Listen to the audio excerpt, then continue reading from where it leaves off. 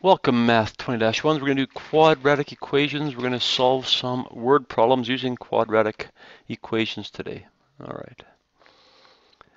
First question. First word problem. The product of two consecutive even integers is 224. Find those integers. So step one, let's identify some variables. All right, it says the product and two consecutive and even integers. So if I let x equal the first integer, then x plus 2 must be the second even integer. If you pick any even number and add 2 to it, you're going to get the next even number. All right. The product of those two integers is 224, so I can now make an equation. First integer times the second integer should equal 224. That's a quadratic equation. Expand the left side. X squared plus 2x equals 224. Set it equal to 0. And we can factor this.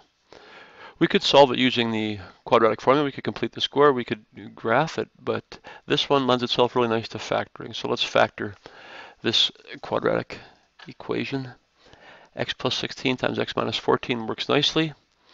Set each factor equal to 0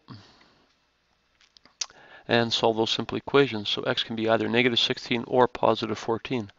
So this word problem has two solutions. Let's check them both out. All right.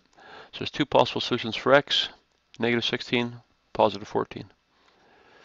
When x is negative 16, then the integers are negative 16 and negative 16 plus 2, negative 14. When x is positive 14, there's two answers, 14 and 14 plus 2, which is 16. These are two situations that both satisfy the word problem. Word problem 2.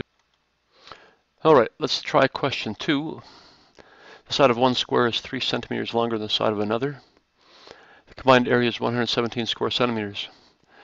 So if I say the side of one square has a length of x and the side of the second square has a length of x plus 3, we're ready to work with this question. I can now write an equation. What does it say? Their combined area. So the area of one square is side times side, or x squared. The other side would be x plus 3 all squared for the other area of the square, and then their sum would be 117. So expand out the x plus 3 all squared. X squared adds 6x add 9. Simplify that and set it equal to 0. Now we could factor this. I could divide both sides of this equation by 2 to make it simpler numbers. And I can factor what's inside the bracket as x plus 9 times x minus 6. Now when I'm using my zero product property, I don't have to worry about the non-variable factors, only the variable ones. So x plus 9 would equal 0, or x minus 6 would equal 0. So x is negative 9, or x is positive 6. Again, we've got two solutions. When I use negative 9, that doesn't make sense, having a side length of negative 9. So the only solution that makes sense is a side length of 6. So the smaller square has a side length of 6. The larger square has a side length of 6 plus 3, or 9 centimeters. Example 3. A factory is to be built on a lot that measures 80 meters by 60 meters. Lawns of uniform width and equal in area to the factory, and must surround the factory. How wide is a strip of lawn, and what are the dimensions of the factory? So I think a diagram here might be a good idea. So we say that the lot is 80 by 60. And we're going to let the width of the strip of grass or lawn that's around it be a width of x.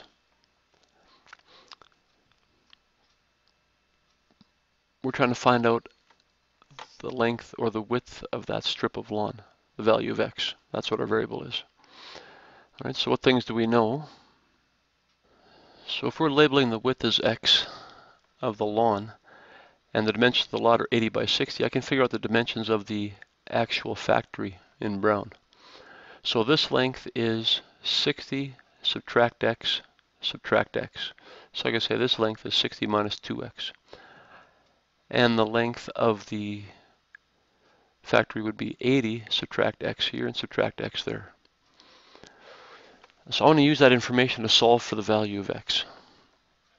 We're told that the lawn is uniform width and equal in area to the factory. So if the total area of the whole thing is 80 times 60, or 4,800 square meters, the area of the factory must be the same as the area of the lawn. That means I can find the area of those by dividing the total area by 2. So the area of the factory should be 4,800 divided by 2, or 2,400 square meters. Now that I know the area of the factory is 2,400 square meters, and I've got a length and a width for that shape, I can come up with an equation. So the area of the factory should be 2,400 equals length 80 minus 2x times width 60 minus 2x. Expand that out. 80 times 60, 80 times negative 2x, 2x times 60, and negative 2x times negative 2x. And we get that expanded form, and if I set the equation equal to 0 by subtracting 2,400 from both sides, I get 4x squared minus 280x plus 2,400. Again, I can factor out the 4 or divide the whole equation by 4. I get this simple trinomial, and I can factor it again. What two numbers add to negative 70 multiplied to 600? Those two numbers are 60 and 10, both negative. So if I solve for this equation now, x would equal 60 or x would equal 10. Again, in the context of the question, only one of these dimensions makes sense. If my width of the lawn, x, is 60 meters, well, the whole width of the lot that it's built on is 60 meters, so it would make sense to have a strip of lawn that's 60 meters on all sides. It doesn't make sense, right? So this one's not possible. X must be 10, and that's what we were asked to find. How wide's a strip of lawn? And finally, what are the dimensions of the factory? So the factory should be 60 minus 2 times 10 by 80 minus 2 times 10. So 60 minus 2 times 10 is 40, 80 minus 20 is 60.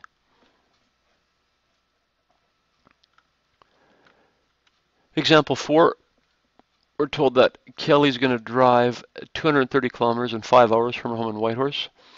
For the last 150 kilometers of the trip, she increases her average speed by 10 kilometers per hour.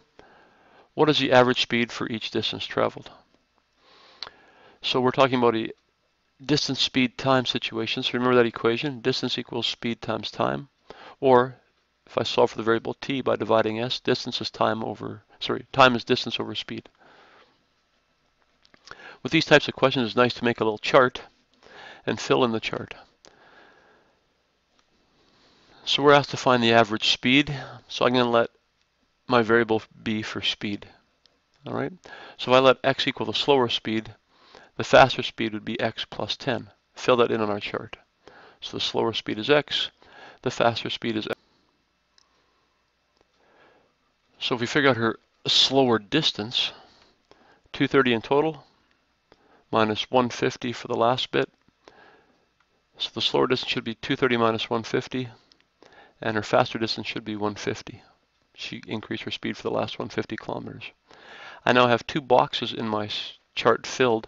I can fill in the third box using this formula. Time is distance over speed. So the time at the slower speed was a distance of 80 divided by x. And the time at the faster speed is a distance of 150 divided by x plus 10. Okay. We have our chart completed. We are now able to write an equation to satisfy and solve the problem. So, total time is supposed to equal 5 hours. So slower time plus faster time should equal the total time.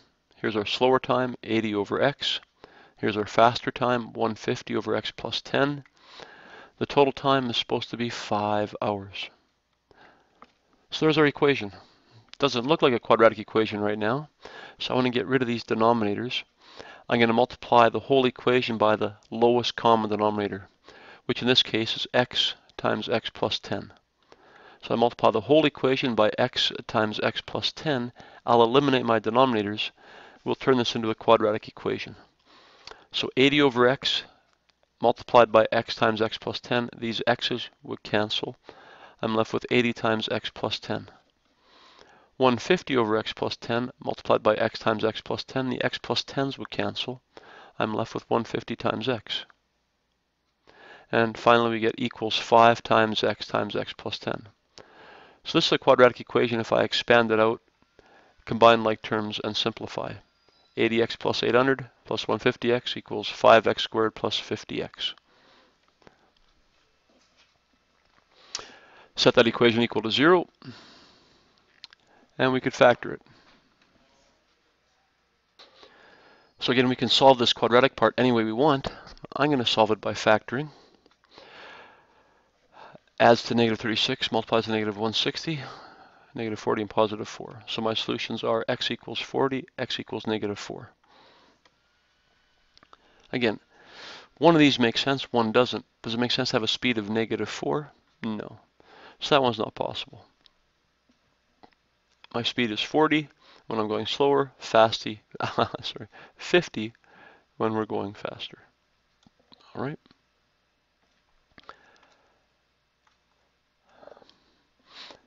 So that's about it. Here's your assignment.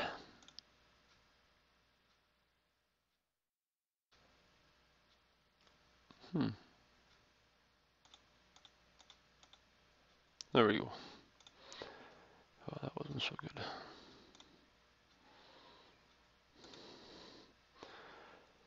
Now, some of these word problems you may have done already. I think we did 19 on page 195 already, but some of these word problems have been assigned, some have not. I'm going to try and make sure we get all these done, and we'll work on those in class tomorrow. Thank you.